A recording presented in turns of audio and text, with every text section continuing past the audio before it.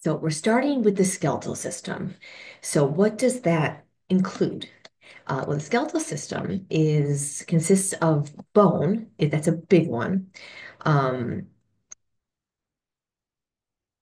Bone, then also all the supporting connective tissue that connect bone to itself and other tissues. So cartilage, ligaments.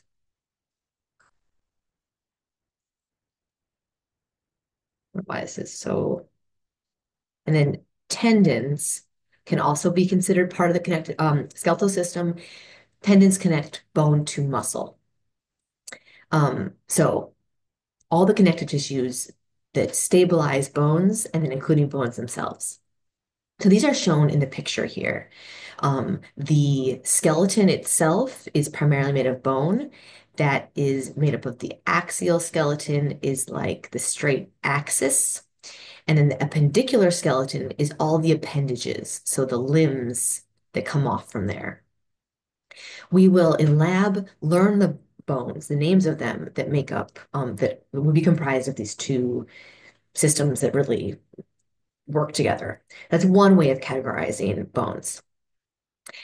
Also shown here are the cartilages that are important for connecting bones together and supporting the skeletal system. So hyaline cartilage is the light blue.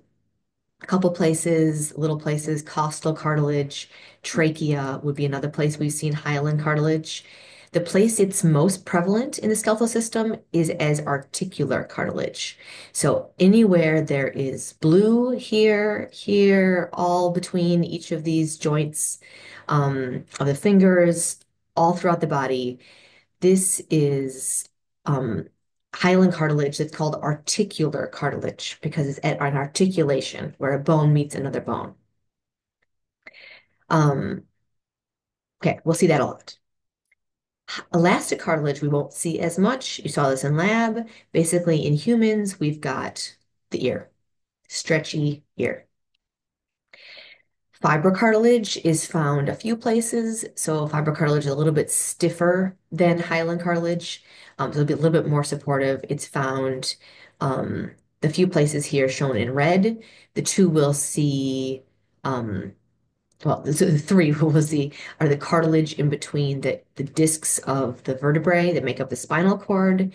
The pubis symphysis is the one you already saw in lab, connecting the two pelvic bones. And then it is in meniscus, the meniscus of the knee. So, functions of this organ system. Most obvious ones are going to be basically support, protection, and leverage. So the bones themselves provide the structural support of the body, support the internal organs, really important internal organs inside the skull, vertebral column, and rib cage, sternum.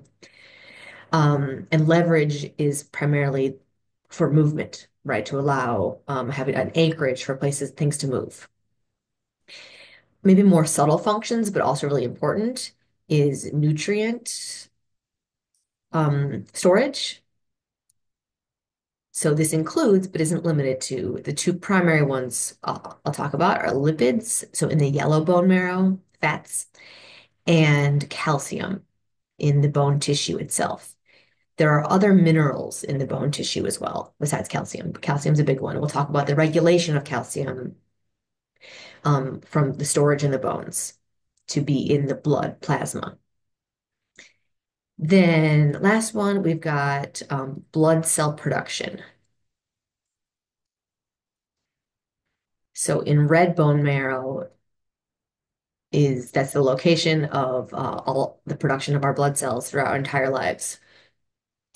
So we'll focus mostly this week on bone. A little bit of review and intro, and cartilage is going to relate to some of bone's functions. We'll talk more about cartilage and then more about ligaments when we get to talking about joints.